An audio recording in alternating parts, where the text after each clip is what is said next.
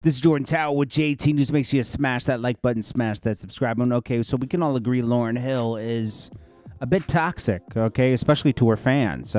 Not showing up for shows, showing up late, disappointing performances. I mean, this is a constant theme with her allegedly. I can only say allegedly because I've never experienced it for myself. But these have been reported. So now, Praz, I guess they were supposed to go on some world tour. And obviously, she didn't, she canceled it. She got it canceled, right? So now, Praz is taking her to court over this. He wants his money, and he wants it now, okay? He's had his own legal troubles. I don't know when he goes to jail. Maybe it's delayed. But this 2023, let's see. It was mandated to come on in 2003. Okay, so what is it? So federal court in Manhattan Tuesday. Essentially, Praz and his legal team are saying Hill convinced her bandmate to come on a 2023 reunion tour, ultimately for mostly her benefit. 2024 trek into the picture. That one was subject to gross mismanagement, according to Praz's lawyers. Instead of splitting it equally into thirds, she was getting to be about 40% of the gross. Praz alleges that the payment was much less than expected due to bloated production costs and because the tour ending sooner. Furthermore, he says, Hill told Live Nation himself and the Wyclef they agreed to extend the tour and make an extra $1 million, but she supposedly kept all that to herself. And he says she turned down $5 million from Coachella to avoid letting Praz pay off his debt.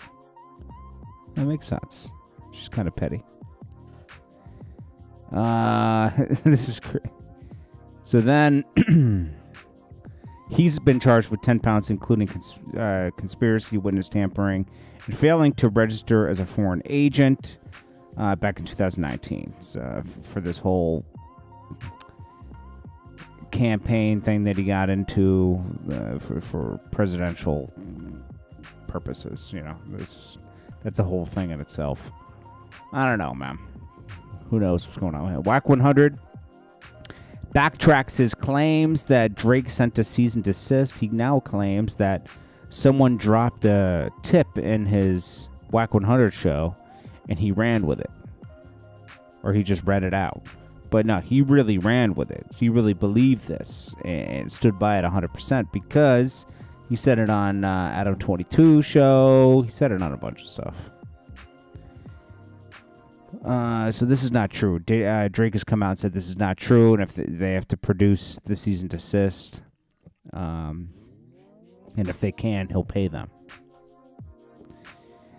But Wack 100 also goes off, and he's right about this. Yo Gotti is the subject of a federal investigation because of all the craziness that's gone on. Against that, there was, I would say, for the past 8 years, I'd say, between him and Dolph. Maybe even longer, 9 years.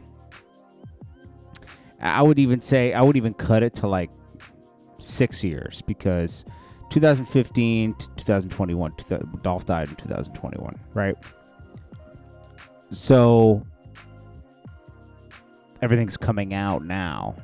You could say 8 years because Jook died earlier this year, right? Anyways, where's Wack 100 talking about this? He makes a good point. Let's see, where is this? I hate it when these things don't save. Let me pull it up real quick. It's important. All right, Drake Wack 100 cease and desist. Rollo. Melissa Ford. Here it is. Yo Gotti, say your prayers.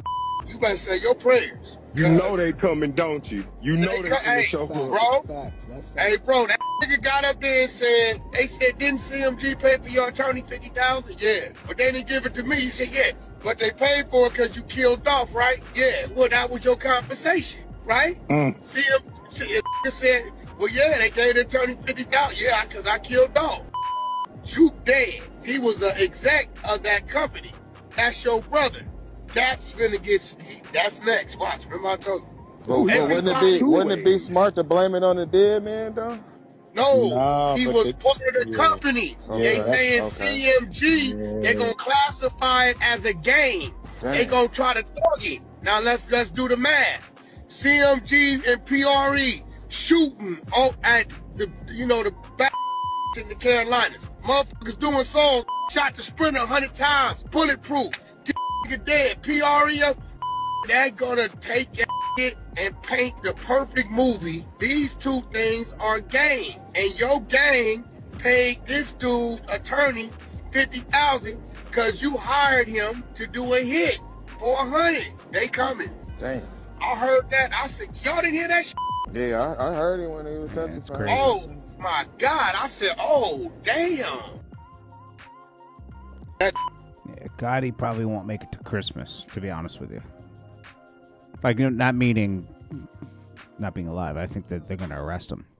It's all allegedly, but it's rumors, but it's looking like that's where things are headed. Anyways, this is Jordan Tower with JT News. Make sure you smash that like button, smash that subscribe button. I'll check you guys in the next one. Peace.